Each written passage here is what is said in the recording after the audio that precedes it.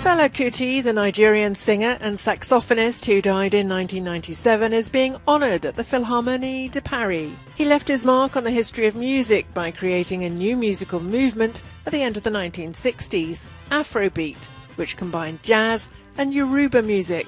The exhibition traces the musical and political career of Fela Kuti, nicknamed the Black President. There are many photos and videos to see, especially of the thousands of concerts he gave in Nigeria and around the world. Following the mashed potato incident on the 23rd of October at the Museum Barberini, in which Claude Monet's painting Grain Stacks was splattered, the Potsdam's Museum in Germany reopens to the public this Sunday for an exhibition devoted to the links between magic and surrealism.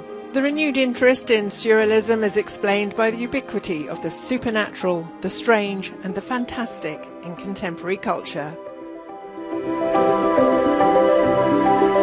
On the 18th of October, the Guggenheim Museum in Bilbao celebrated its 25th anniversary. The museum was designed by one of the greatest contemporary architects, Frank Gehry. Its opening in 1997 revitalised a city and a region, giving the Basque Country a museum of international dimension, where visitors flock from all over the world. For this event, 3 exhibitions are devoted to the museum's collections, rich in thousands of treasures, to be discovered until January 2023.